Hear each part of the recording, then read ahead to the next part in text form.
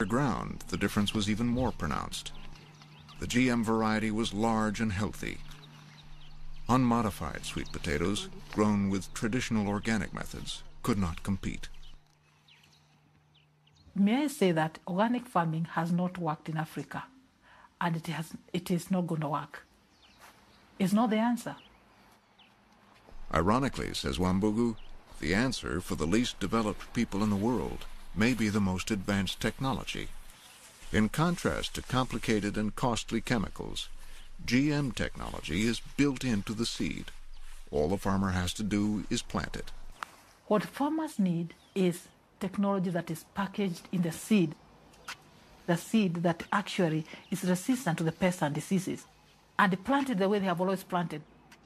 That to me is sustainable. The GM technology is appealing, and to me, I say it's user-friendly. It does not demand the farmer to go and be educated how to use it. But can a poor country like Kenya oversee this powerful new technology without the equivalence of the USDA, EPA, and FDA? We have trained some of their researchers. We've also supported training of a number of their regulators to develop a Kenyan national regulatory system, which they have done. And we have trained their extension workers so that when it comes time to field test these plants in a number of different locations, which is currently ongoing, that they would know how to do that. Catherine Ives runs a program at Michigan State University to help developing nations produce more food. People understand that if they can produce more food, they can feed their families and keep their children healthier. They understand that if they can make their land more productive, maybe they can send their children to school as opposed to have them out in the field all day.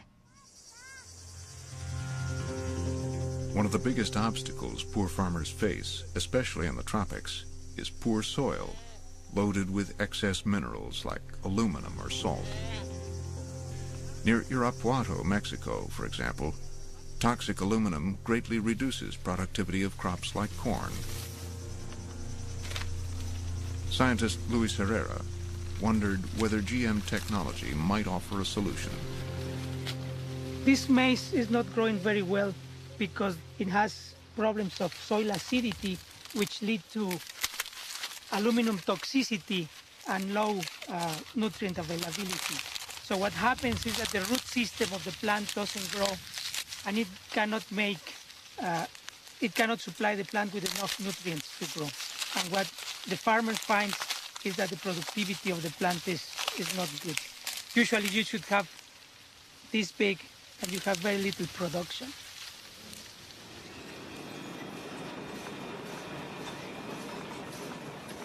In his laboratory, Herrera genetically modified the maize so it would produce a natural chemical called citrate, which binds to the toxic aluminum, keeping it in the soil and away from the plant. The results were dramatic. So you can see here that the root formation of a normal plant in an acidic soil is not very good. And in plants that we produce citrate, the root growth is much better.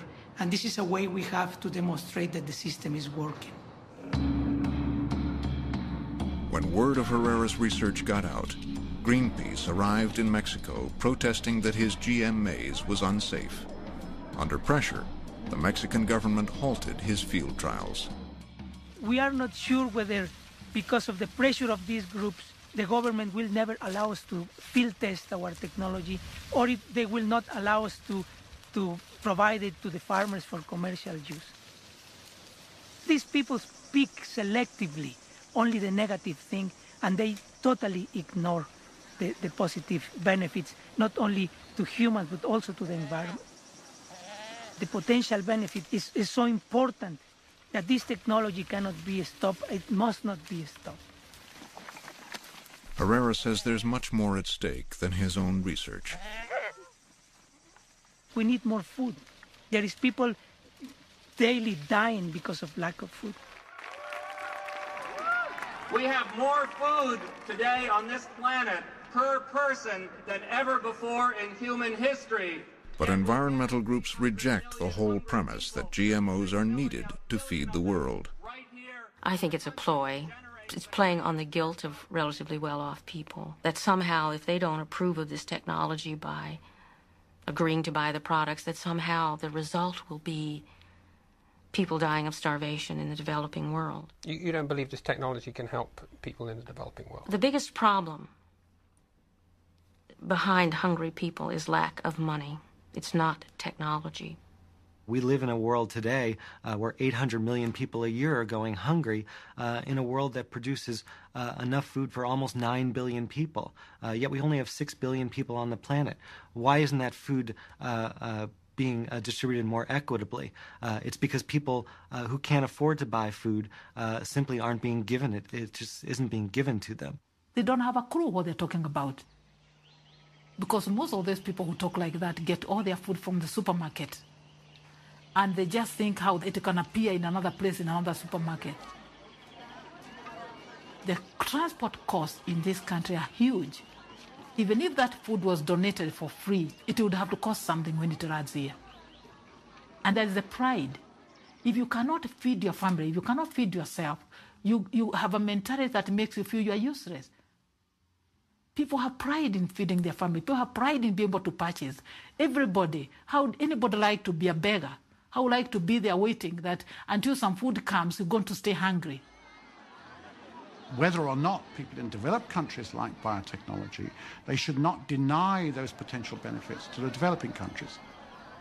We've got 800 million people who are chronically undernourished. We've got 1.5 billion more people who will be added to the world population by the year 2020. Now, that's an enormous number of people to be fed. And we believe that biotechnology, along with agricultural ecology, is going to be able to feed that population. Are the dreams of raising Africa out of poverty on a collision course with the concerns of people living in rich nations half a world away? To build this house where we are today, there was a designer, there was an architecture, there were people. It took some time to build this house. It needed expertise. To build GM technology has taken years, has taken resources, has taken time. Now, if you want to destroy and bring down this house, you don't need expertise. All you need is some people from the streets, hooligans, give them hammers. They'll beat this house down within a day. And I believe that's what is happening. Greenpeace and many of those activists are just beating down a house that took years to build, years of research.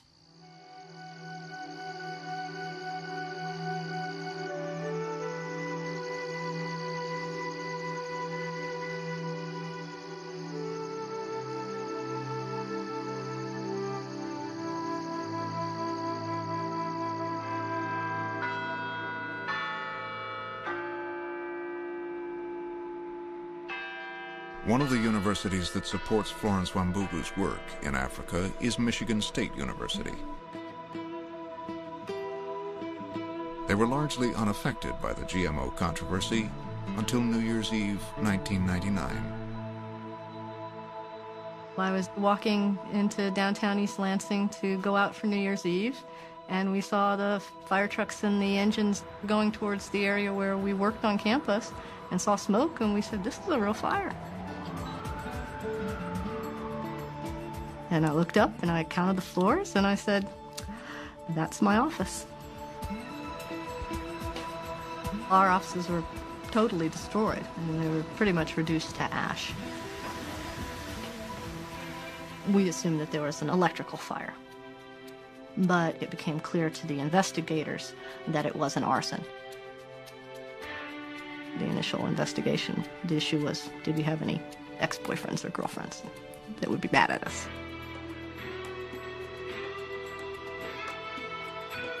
After 3 weeks, police still had no idea who was behind it. Then a communique arrived from an underground group, the Earth Liberation Front.